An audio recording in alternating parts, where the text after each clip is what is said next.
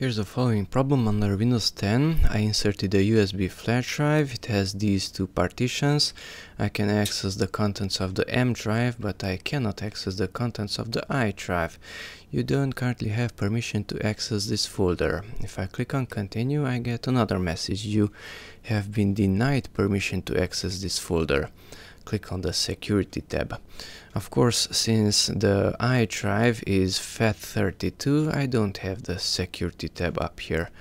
So how to access the contents of this I drive?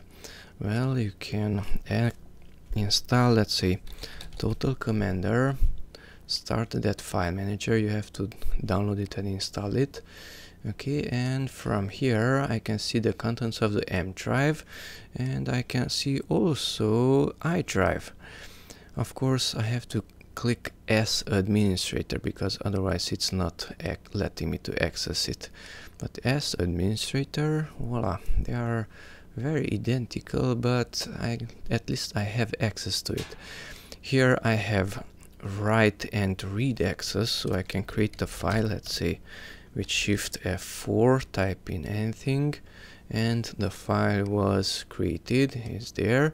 But here I don't have write access. If I want to create a file, it says cannot create file, change name. But at least I can see the contents, I can have read access. So that's the contents of that file.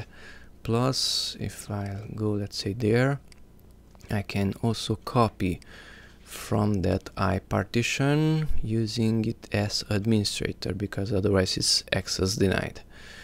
So the file was copied. So Total Commander at least has read access, but Windows's File Explorer has none, neither read nor write access to that partition.